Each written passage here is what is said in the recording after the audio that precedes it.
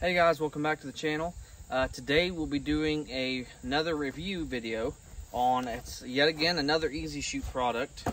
What this is like it's a tripod, but as you can see, what you do with it is it steadies your rifle. This is real handy if you hunt, maybe in a blind, or if you're sighting in your rifle. I've seen a lot of people, and I've done it myself several times, where you sight in your rifle or you're hunting and you prop up on a tree. Well, you always got to find the right tree at the right angle. So that's what this is supposed to help you with. So we'll go ahead and unbox it right here. It's pretty cool. These run about $80, so they're a little more expensive, but they are very, very nice. Very good quality. They make them in different colors too. What I've got here today is the camo. Let you guys get a close-up of it. So this is the camo. This, of course, it spins 360. And then you've got, it's just like a camera tripod. It's got two different leg settings. It's got these really nice sharp steel teeth. So if you're in any kind of mud or grit, it'll still bite right into them. It's got a nice soft handle for carrying it. This will be very handy, especially in the wintertime when it's real cold. This here will insulate your heat from your hand, where the plastic or metal will not.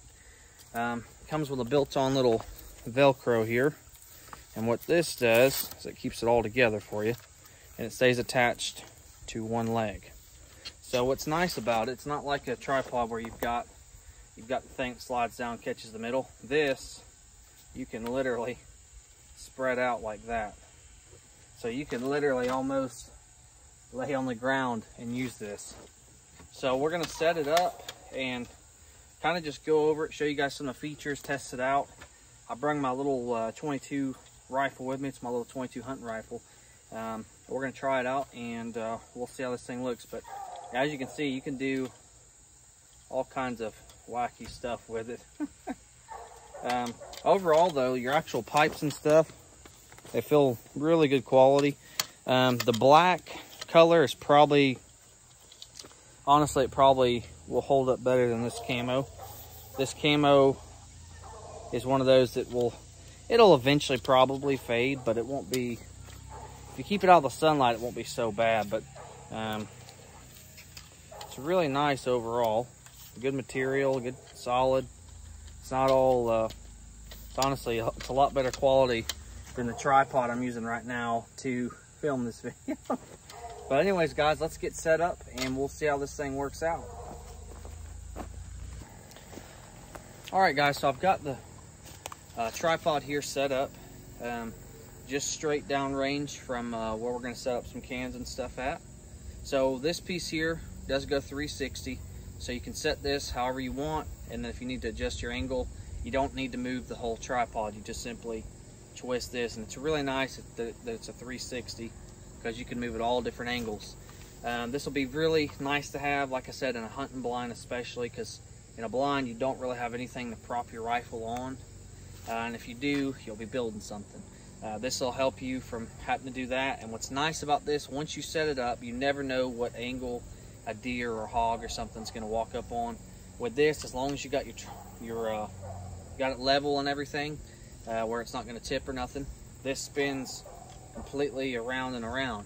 So if something walks up behind you, you can simply just go to the other side, or you can, however you need to do it. For instance, there's my target straight ahead.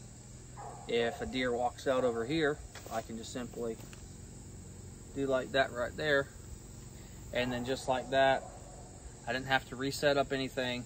All I did was move the rifle. And this little I guess you could call it similar to like a U shape,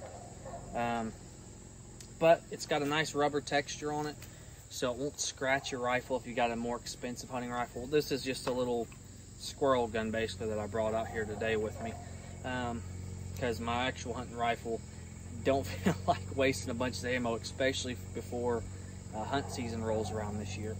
So we're going to set up some cans downrange, some full cans, beer cans actually, full beer cans, and we're going to shoot them and make some stuff blow up, sort of. Alright guys, you can see there's some cans set up on the top of that little frame there, and to your bottom right there is a red looking, it's not a can of beer, it's some sort of canned wine thing. I don't know what exactly it is. But also, so notice I've got targets set up there. This will also make it more efficient as far as being able to shoot your target quicker. Well, multiple targets. You can get on target quicker, and you can hold, you know, where you're at this way a lot better. So we'll start with the can on the far left and work our way right. Here we go.